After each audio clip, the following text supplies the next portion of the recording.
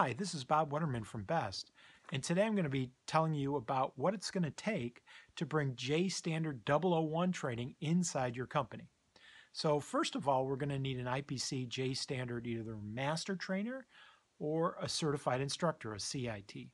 So we're going to need the training credentials. Then we're also going to need a soldering station for the master or the CIT instructor so that they can demonstrate the soldering skills that will need to be performed in order to perform the IPC J-Standard-001 certification, testing, and demonstration. We'll also need a way to project the images of what's going on underneath. That is either a microscope with a camera attachment or something that can be attached even to an overhead projector to project that image and to show a multitude of students what the instructor is doing.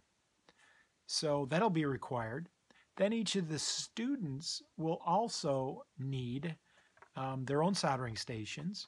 And a soldering station will consist of a soldering iron, flux materials, cleaning materials, Kim wipes, a variety of soldering tips, and then a workstation to work from.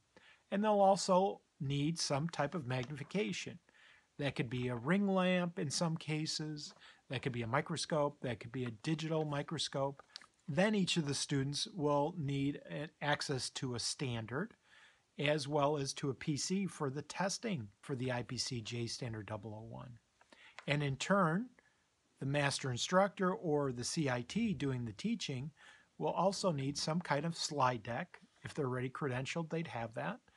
They'll need access to a computer as well as the slide deck itself. So those are the requirements if you're going to bring J-Standard-001 training inside your classroom. So this has been Bob Wetterman from BEST talking to you about that.